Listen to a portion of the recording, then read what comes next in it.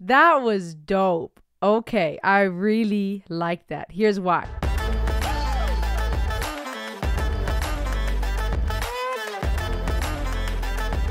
Hey everybody, welcome back. It's me, Rosalie. Welcome to the Ultimate World Music Reactions channel. Checking out something by our group Home Free. Haven't listened to them in quite a while, so it's high time, and they just released a new song that I mentioned I would check out. So let's dive straight in. Home Free is an a cappella group consistent of 5 men, as we know, and they put out a new song called Playing with Fire. So without further ado, let's check it out. When I saw the title, I thought, is this going to be that, I See Fire, Ed Sheeran type of song? Is this an original? It looks like it's an original, and I'm excited to see what it's about. So let's dive in. Here we go.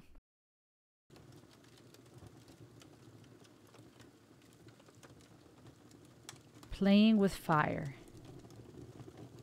I'm playing with fire, striking matches with my heart, sparking desire. Okay. Sending smoke signals in the dark. Baby, I'm burning with passion. Sound the alarm, it's spreading, walking the wire. Flames getting higher. Okay. I'm playing with fire.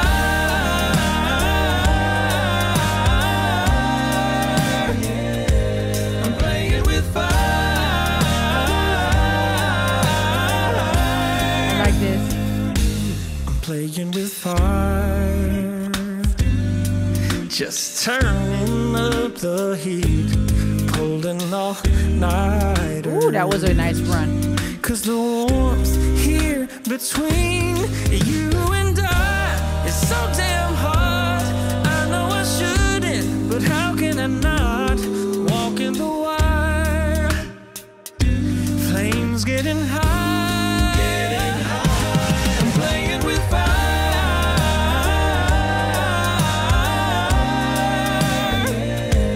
I'm playing with fire.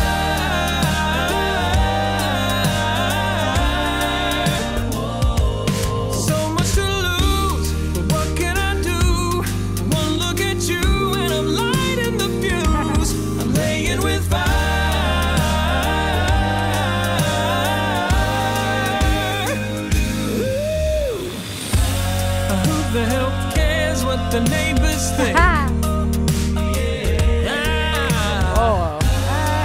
as well pour ourselves another drink. I've only got so much fight left in me. Oh, yeah. And I'd burn it all down. That growl was dope. If you could give me everything.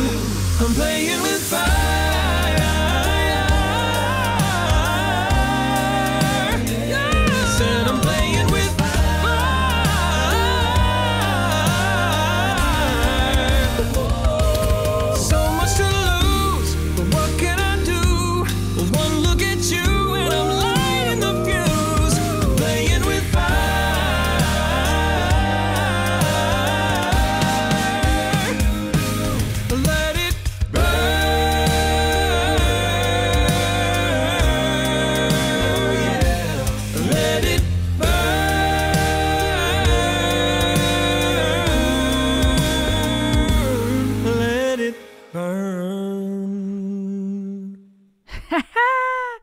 That was dope. Okay, I really like that. Here's why.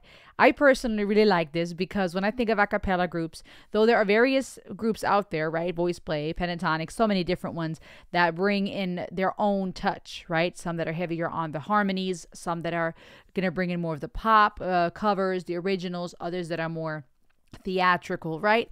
Everyone's going to bring in their own vibe, okay? But these 5 gentlemen here, being 5 guys, right? You have that. To me, this type of song is just perfect for that type of a cappella group. Again, I know a cappella groups can be all kinds of genres and all kinds of vibes, but it's just so fitting to what I would associate with an all men's a cappella group, right? Those tracks that take us back, that romantic, smooth boys to men vibe, that is just perfect for like a romantic date night. You know what I'm saying? That sets the mood, if you know what I'm saying.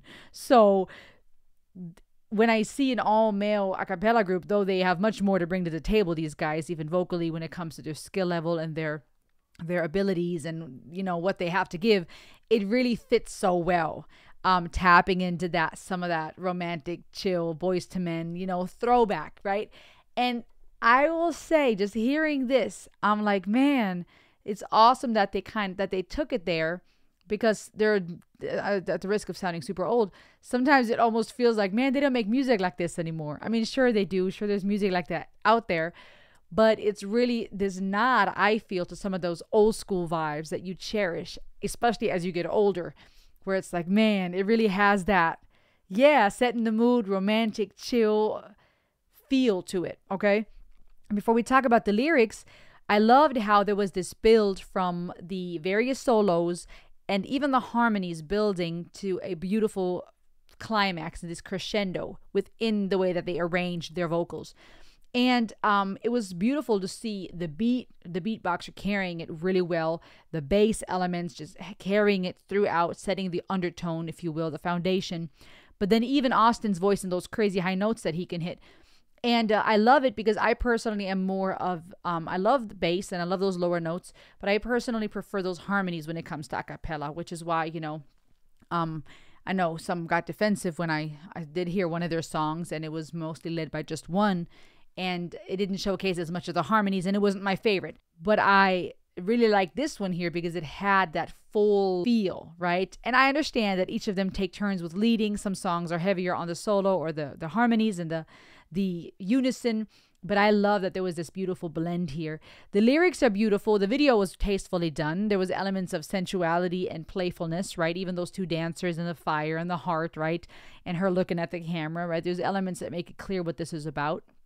If we talk about the lyrics, that is too made pretty clear, but it was still done tastefully, right? Though there was elements of sensuality and playing with fire, the temptation, it didn't come across as perversion. And I appreciate that. And what I mean by that is, especially in the music industry nowadays, because sex sells and because things that are sensual or sexual can be so abused and perverted, where it really takes away from the beauty that is fire. Fire can be dangerous, but fire is also beautiful. Fire is also warmth giving, and it sustains us when we cook our food, and can bring warmth and heat for survival. Like, it's both and, okay? And when you have things like sensuality, sexuality, love, relationships perverted, and it's all just a free-for-all, nothing is sacred anymore, right? Even though people want to talk about the sacredness, right? Well, if it's common, it's no longer sacred.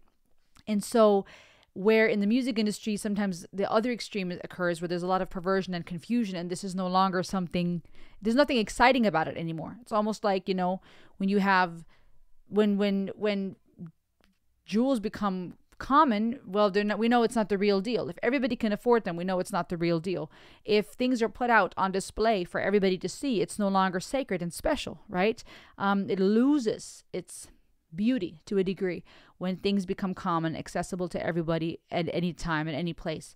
And so when it comes to playing with fire, when it comes to romance, when it comes to love, there's something beautiful about talking about playing with fire, right? A lot of these wordplay, this poetic way of talking about the topic, striking matches, sparking desire, sending smoke signals in the dark. Okay, I mean, total fire lingo.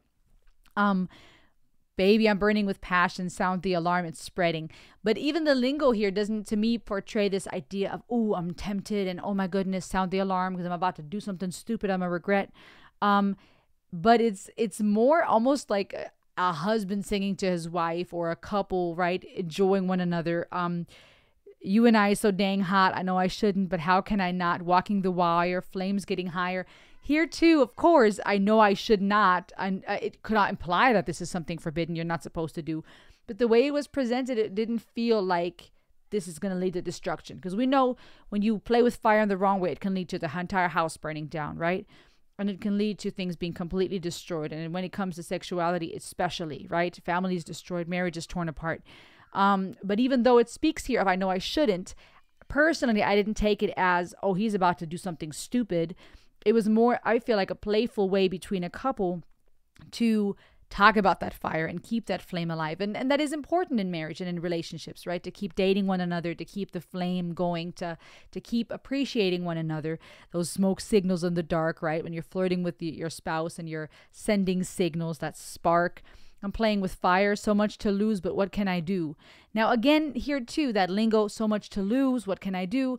Could imply, oh, is he tempted to do something stupid? Like, what is there to lose, right? If he's not in a relationship or married, or he's not cheating on anybody, what is there to lose? Is this something he shouldn't be doing? But again, because the whole composition in itself was really that romantic, old school, let's take it back vibe, I feel like the lingo is more just there to spice things up, not to imply, oh, I'm tempted and I'm going to do something that I'm going to regret, as in cheat on my spouse or do something that's morally wrong. I've only got so much fighting left in me, right? A lot of that lingo that could imply, what type of temptation are we talking about?